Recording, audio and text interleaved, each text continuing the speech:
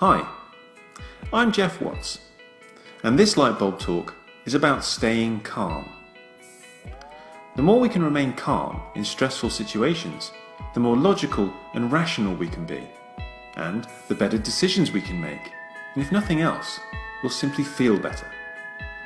There are many apps, podcasts, and books out there to help you become more mindful, and a key place to start is with your breath.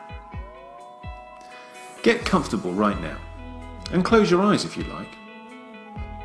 Focus on your breathing, as if you were noticing it for the first time.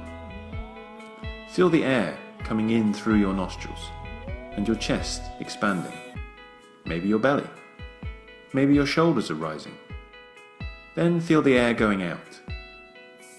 Do you make a noise when you breathe? Just notice. Don't try to change anything.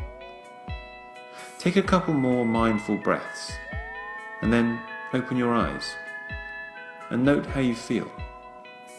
Any calmer? Another thing you can do is to try and find your anchor. An anchor is a small movement or action that's deliberately associated with a particular feeling or state of mind, so that after enough practice, simply repeating the action can bring about the desired feeling or state of mind.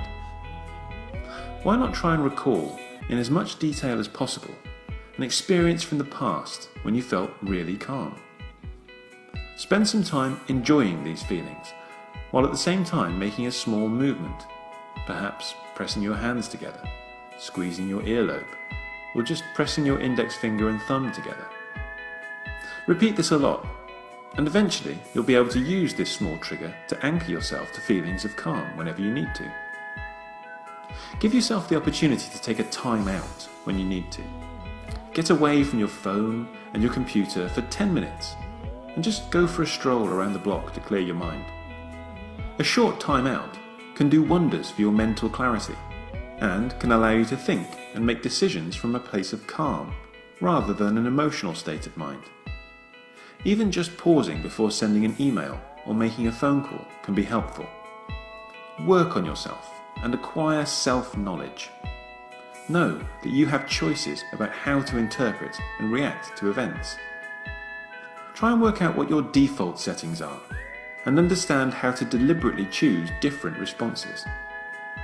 Once you know why things are driving you, you have choices. And once you have control over these choices, a sense of calm should appear. I hope this Lightbulb Talk will help you create a greater sense of calm whenever you need it.